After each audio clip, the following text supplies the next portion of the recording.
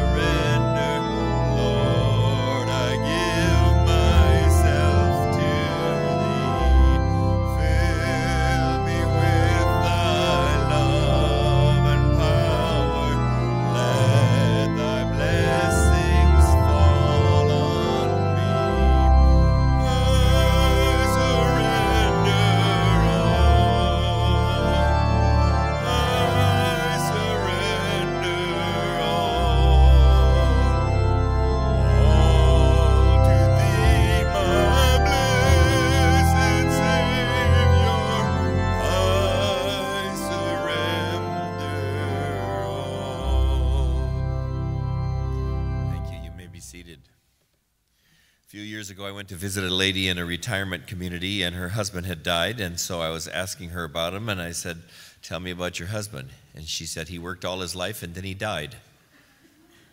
I said, "Really?" I'm waiting for some more, and she says, "Yep, he worked all his life, and then he died." So I repeated it. I said, "So he worked all his life, and then he died?" She said, "Yeah, he worked all his life, and then he died." That's all she ever said. And when I got home, I said to my wife and kids, have more to say than that. Right? Have something to say.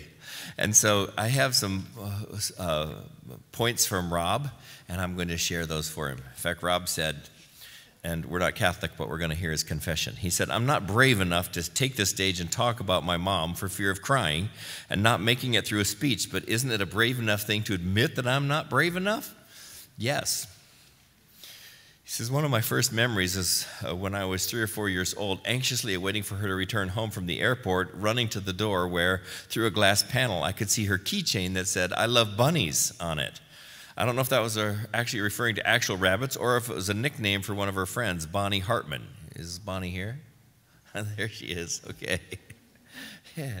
And then he entitled his other little memory here, Stopped Smoking for Children. When she was still a smoker, she and my dad went to the drive-thru at McDonald's, and while they pulled up to the window and waited, an older woman, 60 to 70-year-old woman, passed by in front of them going to her car. The woman was smoking with one hand and carrying an oxygen tank behind her with the other. That's when Mom decided that she didn't want any part of that being around her children. So thank you for those comments. And now come on up, please, and share with us, Jim.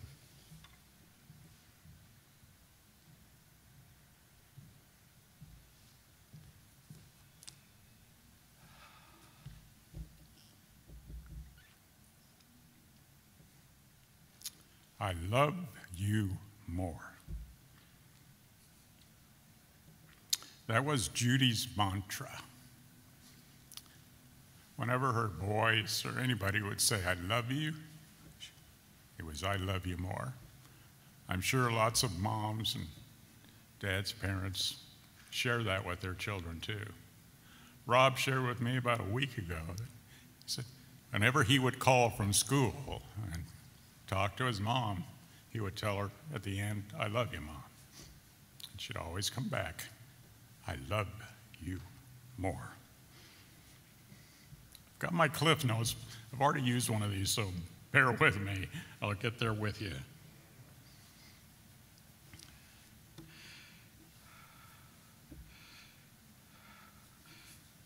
We took, Judy and I used to go up to June Mountain to go skiing. She used to try to fool me into that she didn't know what she was doing, so we'd always take the bunny slopes. One day I was coming down a little bit ahead of her, and all of a sudden this skier came behind me right over the back of my skis, and I said, what the heck? And she turned around and said, what'd you do that for? I said, you just ran over the back of my skis. And all she was just kept going and goes, I knew it was something like that, and she just disappeared. We met, can think about this, where young men come. They're always looking for good-looking girls. And we had 4 firefighters that were coaching a bunch of beautiful flight attendants. You talk about something that guys who say, wow, this is great. Judi was a prom queen in high school. These were all prom queens. They're all candidates for them. Nice ladies, too. Great friends. They were called the Firebirds of all things for both of us. When it came time that we decided we wanted to be married, we booked La Venta Inn in Palos Verdes. And just like today, you have a 3-hour window to beat. And you got to meet that 3-hour, and then you're out. And we were getting ready to go to Hawaii for our honeymoon that night. Some of you were there and remember this well. My side of the family decided they were going to make it real special. So they got together, which sounded neat, and they leased a old 2-decker English bus to come to the wedding from the San Fernando Valley. And I did say old bus. And it got to be the time for the ceremony to start, and my side of the family wasn't there yet. Almost an hour later, that bus finally got to the top of the hill. They even had to let some people out so it could get the rest of the way up. That was the first start of the day. It didn't end there either. It got more fun as the day went on. Judi was really giggling. So we had the ceremony and a very rushed reception, but a good time, I think, was had by all. After we went to our friends Bob and Violet Stevenson's house in El Segundo, I think it took them probably 2 or 3 years to get rid of all the rest of the rice that was left behind, and then they took us to the airport. There was more to that story too, because a lot of her friends bid special to be on the flight, the American flight that was going to take us to Hawaii. So they were ready for us, and we got there in plenty of time. Problem was, the air traffic controllers were getting kind of rambunctious at that time, and President Reagan was getting ready to fire them all, so there was a big rush on the airline. But we got on the plane, we were in first class, all of Judy's friends, they brought us champagne, we were all set to go. And one of the agents came up and said, "I'm sorry, you're gonna have to get off." What? We paid extra for these passes. These aren't free passes. "I'm sorry, you have to go." All our friends were standing there with their mouths hanging open while we were escorted off the plane. And what do we do now? Judi was obviously in tears, and our friend Mike took off. And he says, "You follow me." And he got into one of the tunnels that connected American to United, because he was already on the phone as soon as he was hearing what's going on. So he was all ahead, and Judi kept saying, "This is ruined, everything's ruined. Everything will be fine. Everything's ruined." And I said, "Yeah. No, everything will be fine."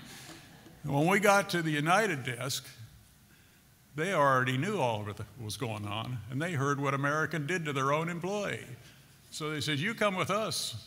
And they put us in the upper deck on that plane. We were the only ones in the upper deck of that 747. We could hardly not walk off that plane. We almost had to be carried off. They took good care of us. So that was great. And then we enjoyed our honeymoon on the 7-day cruise around the islands.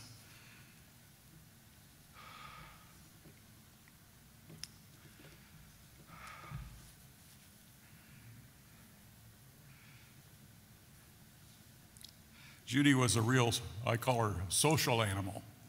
She loved being around her friends. She loved to have a good time. Anybody around Judi knew that. One of our friends, Billy Moore, who was also a social animal himself, nicknamed her Judi Loud Company. Because if you walked into a room where there was a party going on, you didn't have to look. You knew where Judi was. Either there or there. You knew where she was. Always having a good time with her friends.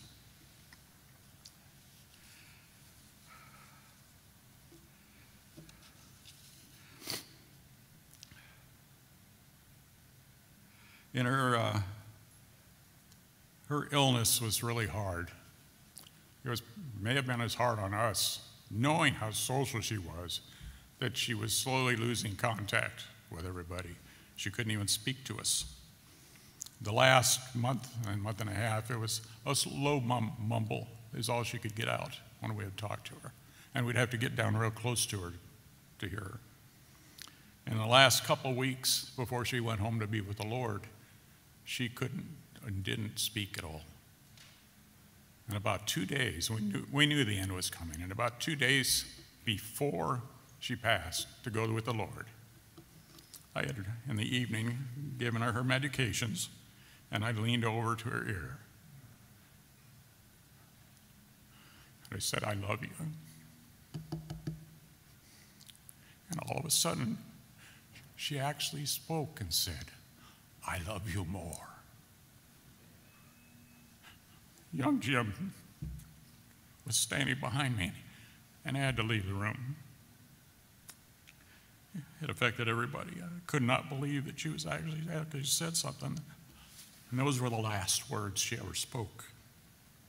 "I love you more."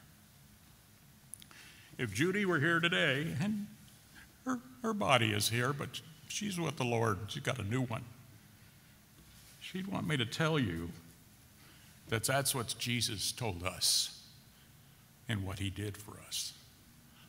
"I love you more." And she wants everybody that she ever knew to see her again one day. with heaven, under Jesus, face to face. I want to thank everybody for coming to honor Judy's memory today. I want you to know what she's saying to you. I love you more. Thank you.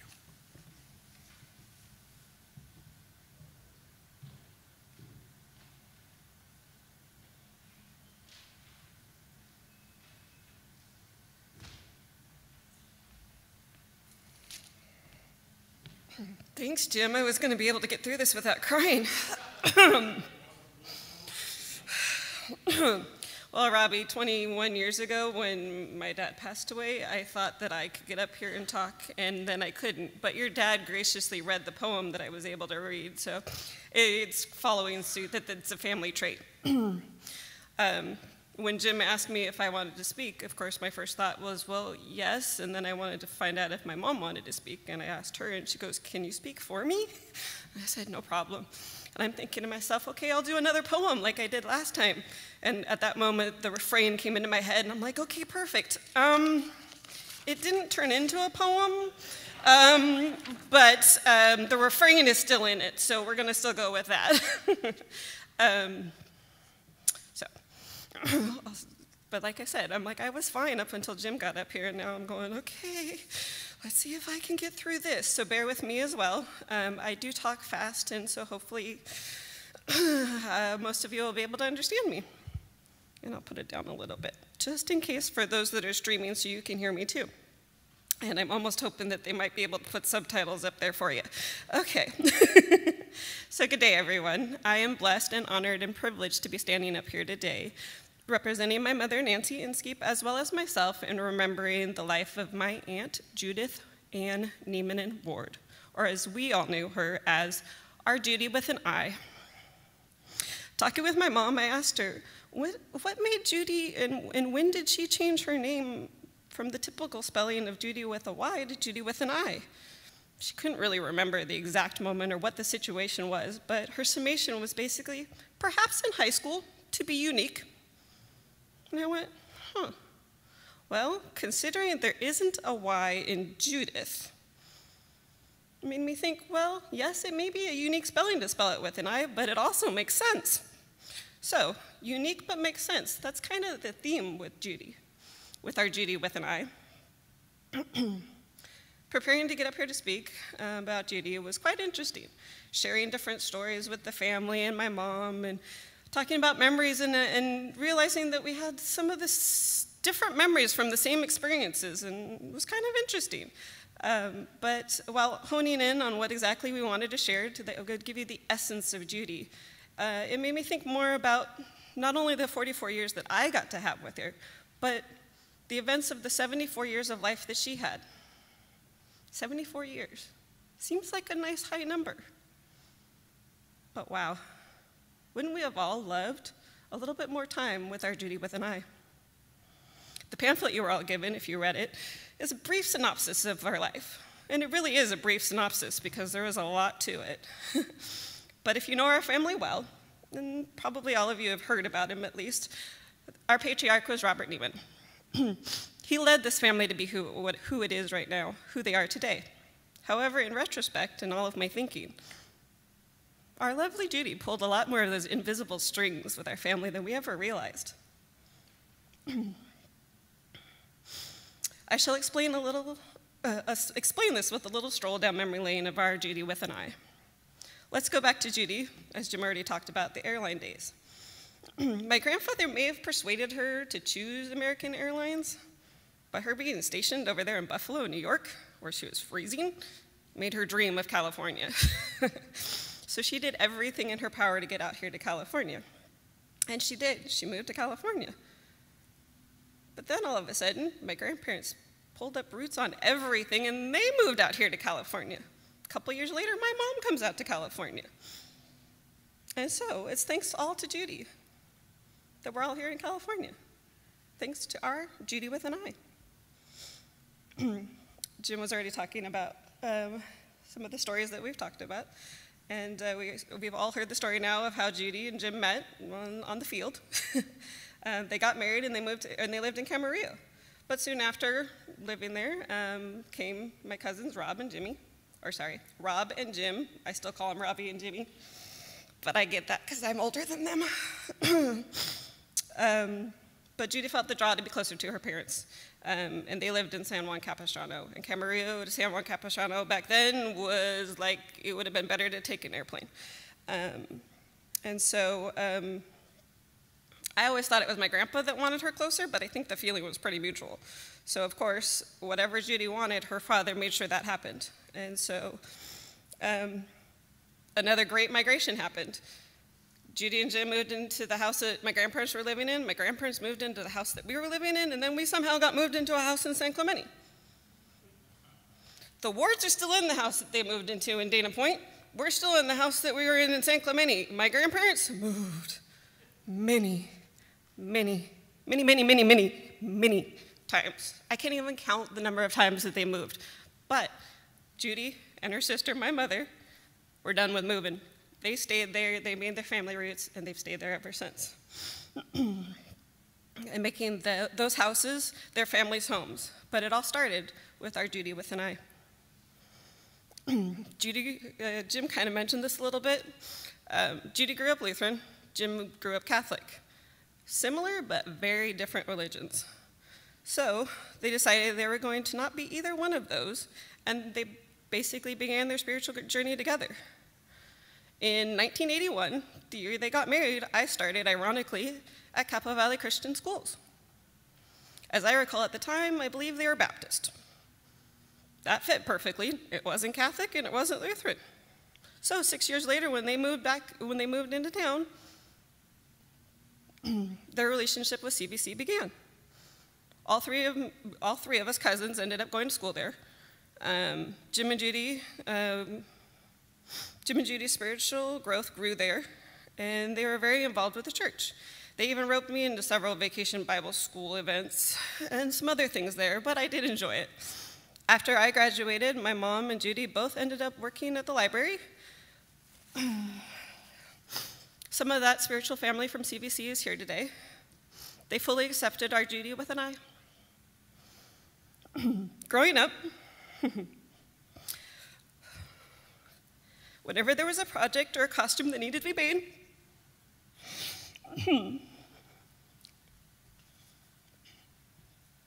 pause. I would always start with my grandma, but she would always go to Judi. Why? She had all the stuff. She had the creative brain to put everything together to make the perfect thing. That creativity led her to some flower arrangement classes at the local ROP in San Juan Capistrano. Her talent has probably been utilized and seen by most of the people in this room with some sort of arrangement of flowers or something she's put together for you or something.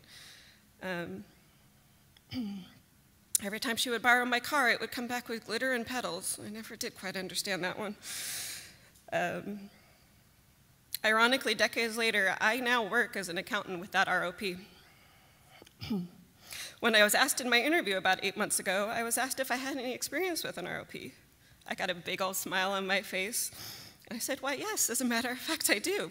My family went there, and they used our adult education courses. That panel was very excited, because a lot of people don't even know what an ROP is. So I may have had a little bit of help from those invisible strings in landing my dream job because of our Judi with an I. I had the unique privilege to be the only one that called Judi Aunt.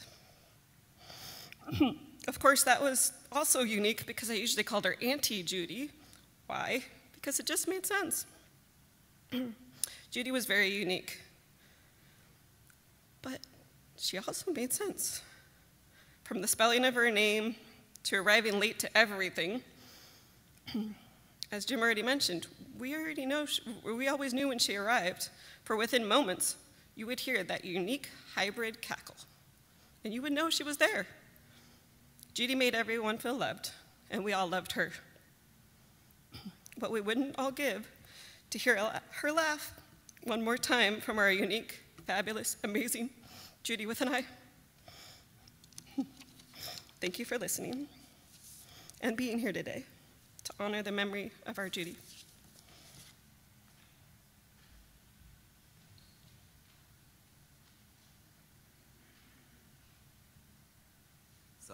probably have a special memories that you'd like to share, and I have the microphone. I can bring it right to you, or there'll be a mic at the back as well. We can just get it into your hand. You can either tell us something about her or something you want to thank the Lord for about her life. So,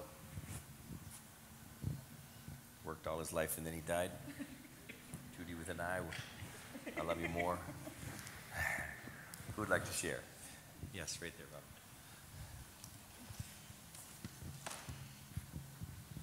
Well, I met Judi at CVCS when Robbie was in my class, and he was just a little 3-year-old at the time. And over the years, we became friends, and we traveled places together, and I got to be the recipient of being put in first class several times when I was going over to visit my daughter in Hawaii when she had her baby. And Judi would just hook it up. Even if she wasn't there, she would hook it up and I would get to go in first class. So I just remember all the fun memories. We went on cruises and got together with friends going out to the desert, and she will definitely be missed. Thank you. My name is Michelle Sandberg, and I met Judi probably around the same time Noni did, because my son Zach and Robbie were in the same preschool class. And we developed a friendship at that point, and we raised our kids together, spent a lot of time in Bible studies and at parks and at the beaches, etc. So I have a lot of special memories. One of my funnest memories was that Judi and I and one of our other church friends, Elaine, decided we were going to take a sign language class.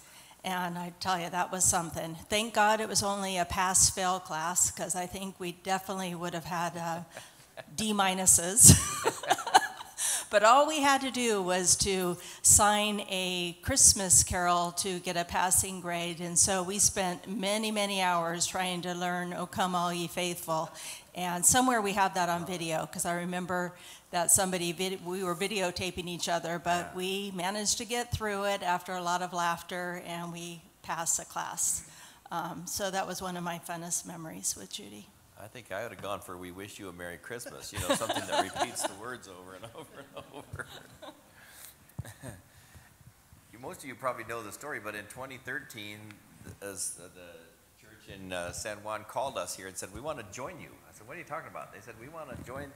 Let's get the two churches married. We want to give you our people, our problems, our property, our books, our budget, everything. Let's just throw these in together." Okay, I thought that one was on too. I can take this one off. And so that's what we did. And we said we were going into construction here, and they said, "Well, you could come over to San Juan. We could all meet there together," which we did from 2017 to 2020. And then as we were leaving, the school said, "You know, this has been our home. Would you ever sell us this campus to be for the school?" So we gathered the 40 people together that had called us to talk about merging. We said, "What do you think of that idea?" They said, "You know, we had a great church, and it started a ministry to a school, and this campus looks like a school, and it's a horrible place for church. It's down here in a hole. People can't find it. We should sell this to the school, bless the school, and then plant some churches other places that are growing." I thought, that is pretty mature. So that's what we did. It's kind of like selling your car to your kid, you know, where you seriously discount it and have it continue to be used for the glory of God. So anyway, that's a little bit of the story of how the two churches have intertwined.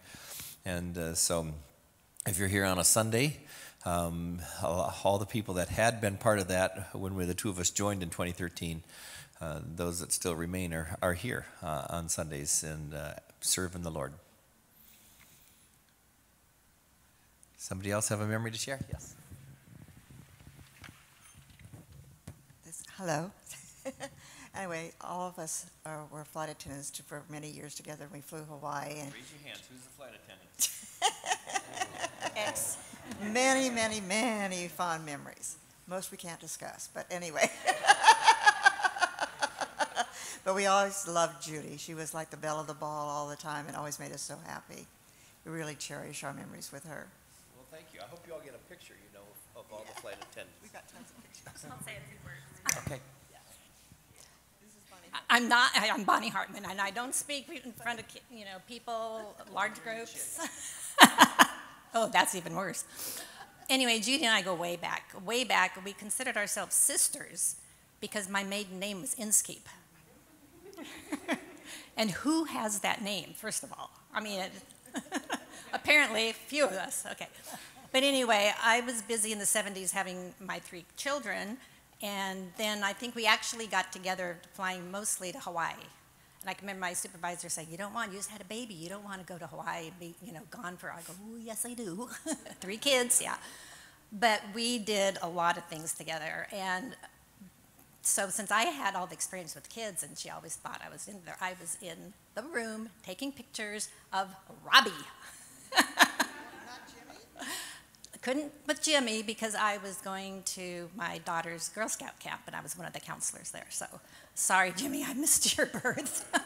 But we had lots of pictures. But anyway, we go way back, had a great time.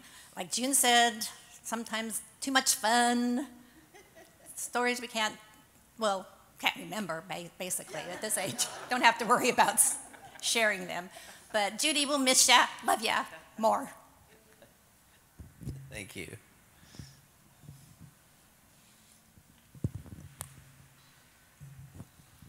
I'll be brave. Judi was part of Firebirds, and so were a few of us. And it was a really special group of ladies. And Jim was our coach. What position did you play? Outfield. Okay. Yeah, they always had me on the left out in the bench.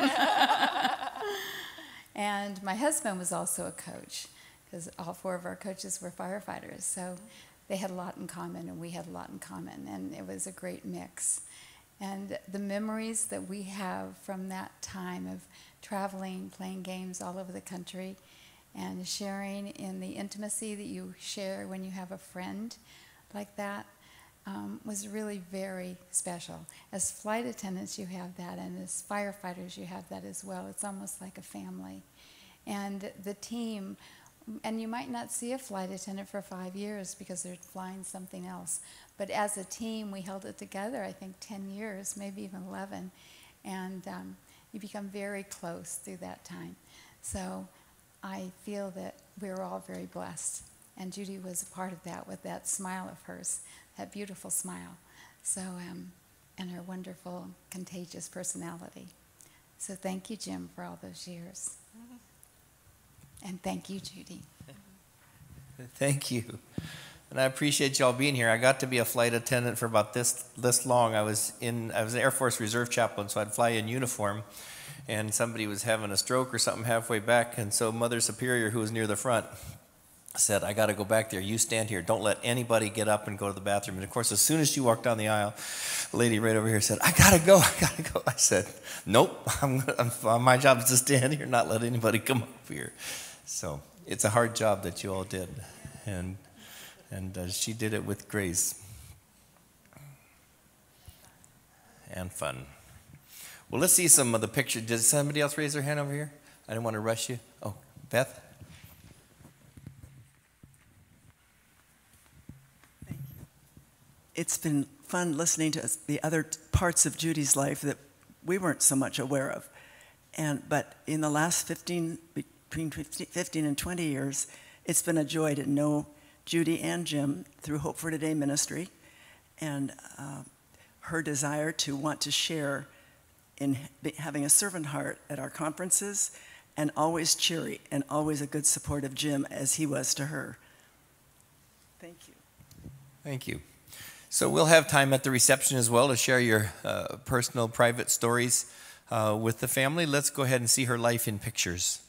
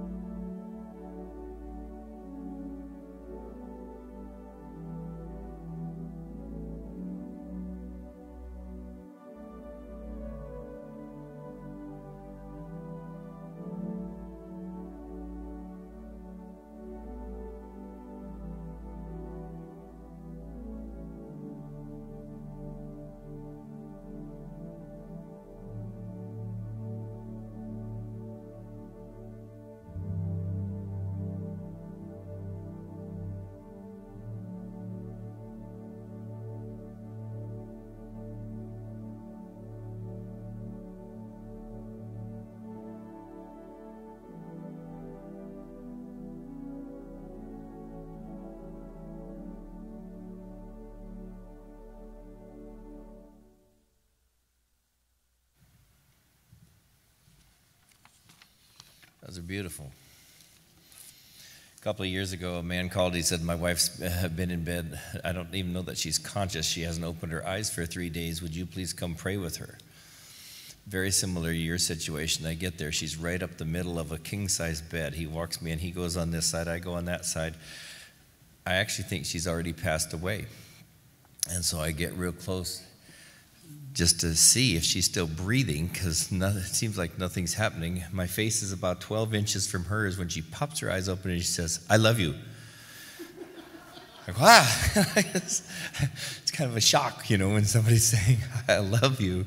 And I didn't think we knew each other that well, but, we're here at church together and praising the Lord. And she just wanted to express that. So put the effort into saying something, even though she wasn't talking, and she went on to be with the Lord later that week.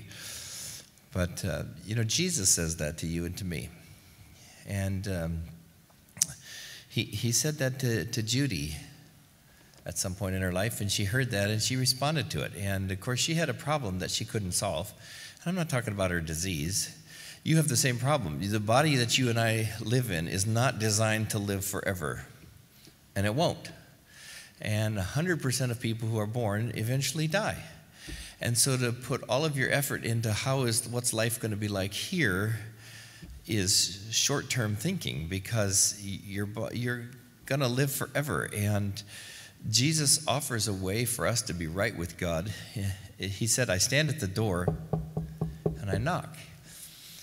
If you open the door, I'll come in. He's going to be gracious. He's not going to shove his way into your life. He's not going to insist that you invite him in. But if you do invite him in, he says, we'll share a meal together. We'll have conversation. We'll begin a friendship. I can forgive all your sin and get you right with God and set you on a life that's filled with purpose and have a place for you in heaven when you pass away. And so I guess I'm encouraging you, if you've never listened seriously to the invite of Jesus, he wouldn't just say, I love you more. He would say, I love you most. Because he did. Because he paid with his own life so that you could be made right with God. And he really wants you in heaven, along with all those who've loved him, including Judi. So we wish she had lived here a lot longer. 74 years, I don't know, it doesn't seem all that old anymore.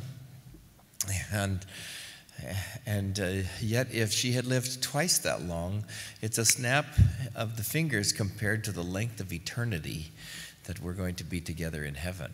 And Judi would want you there. Shall we pray? Dear God, thank you for Judi. Thank you that she lived out what you told us in your word to do, to love one another and to be known by our love. She was known by her laughter and by living life to the fullest. And so we thank you for her life and for that example, and that she blessed each one of us. I thank you that she rests in peace now because she rests in you. And I pray for each person here, if they've never seriously considered your invitation to open the door of their heart, to let you forgive their sin, to let you come alive in them, and to invite them into heaven. I pray that today's the day, using Judi as an example. I thank you that we can lean on you and that you will carry us home. So we thank you for Judi, for the life that she lived, for her loves. And I pray that you will bless us, bless them, bless us, each one. In Jesus' name we pray. Amen. Let's stand together and sing one of her other favorites, Leaning on the Everlasting Arms. What a fellowship, what a joy divine, leaning on the everlasting arms. What a blessedness, what a peace is mine, leaning on the everlasting arms. Leaning, safe and secure from